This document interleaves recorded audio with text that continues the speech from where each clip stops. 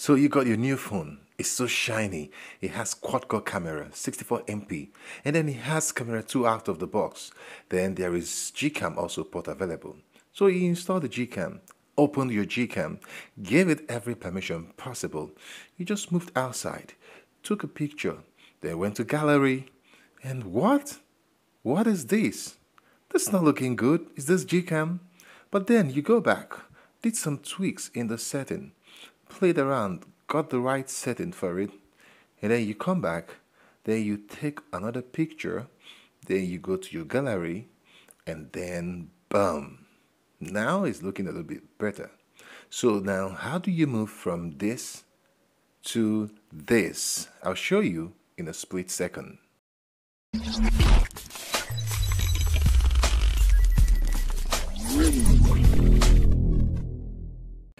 If you watched up to this point, please subscribe to our channel. As a young channel, it really encourages us and you can be part of our growth and our history. Thank you very much. So let's go into the video.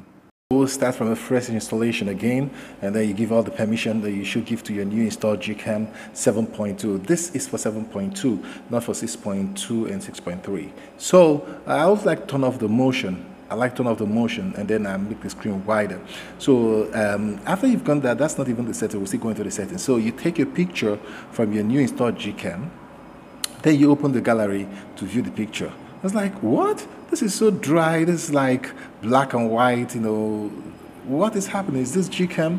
Yes, it is Gcam because from Gcam 7.2, 7 and above, I think Google is beginning to tweak it to not just look good, you know, when you put it in another phone. I don't know why, but let's go into the setting. There are a few things you might just want to set up here, including this preview selfie as it is. It's always good if you want to snap selfie.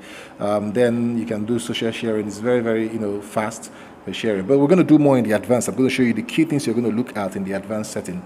First of all, shout out to the developer Unix05 that did this work, so it's very important. And then you see Anova 82 and then BSG and a whole lot of stuff. Then thank you for all the work you put in. So but I'm going to show you just the settings and the tweak, how to get the best out of this G-port. So going in the setting, that HDR control is very important. Just turn it on so you can see it there. Then look at this rating: lead patcher, pixel, auto white balance, and then that's frame HDR. I also talked about astrophotography in the other picture. So look at that. We'll start from HDR enhanced. So we'll move to higher frame, 25 frame, and then in pixel auto white balance, we're going to either select IMX 586 or pixel 3. I like pixel 3. So with these two settings now, let's go and see what could be the improvement. So from our very first dry picture, we're going to take another picture now. And then we'll go to the gallery. Boom, there's a significant change. So now from this, the first one we snapped, to this one, the second one we just snapped right now is an improvement, but this is just for starters. I'm going to take you higher than this so that you get the best out of your Gcam 7 and above. So you go back to your advanced setting. We dealt with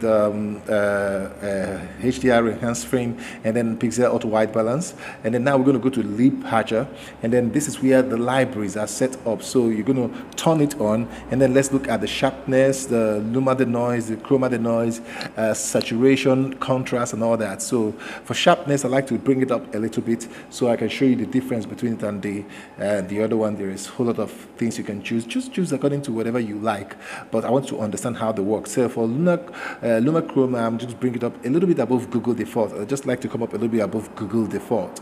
So then also the same thing applies for contrast. I'm going to go up a little bit, and then for saturation, I'm going to bump it up a little bit, and then we're going to take another picture. So you can see it's always important for you to restart the whole camera app before you take after you change setting, but I'm not going to do that. It still works.